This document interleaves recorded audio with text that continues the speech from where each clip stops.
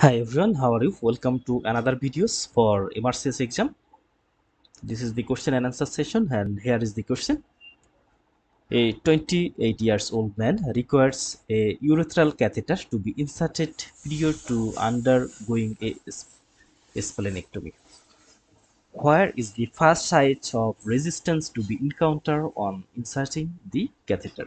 So in this question, you can see 28 years old man requires urethral catheter period to the operation, that means operation is splenectomy.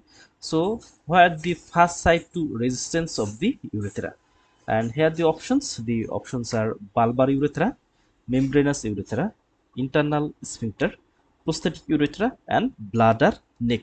So we have to find out the most constricted part of the urethra, because most resistance will develop at the site where the urethra is the most narrowest.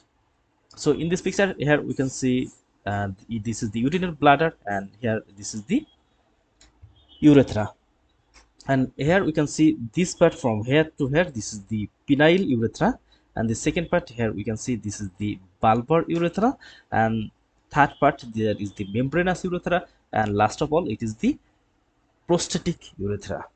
So it is very easy. Then we can see this is the bladder, then prosthetic urethra, membranous urethra, then here this is the bulbar urethra, and finally penile urethra. And here we can see the urethra, usually it can be divided into two parts. One is the anterior urethra, another one is the posterior urethra. Anterior urethra, it consists of penile and bulbar urethra, that means this part and this part, and membranous and prosthetic urethra, they are posterior part, that means this part. We can see here the posterior part is very short, and here we can see easily the diameter.